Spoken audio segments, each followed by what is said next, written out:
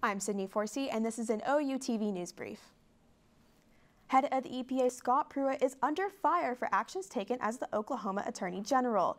Emails released a day after his confirmation show Pruitt coordinating legal strategies with oil and gas industry executives.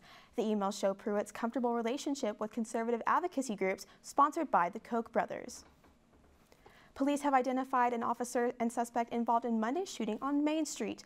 Master Officer Joshua Hard shot armed suspect Mark David Watson after Watson brandished a gun while being chased. Watson is currently being treated at the OU Medical Center. This week, 9 more people in Oklahoma have died from the flu. The total death count now stands at 37 and could still be on the rise. The flu has sent more than 1,400 people to the hospital since last fall. I'm Sydney Forsey, and this has been an OU TV News Brief. Good night.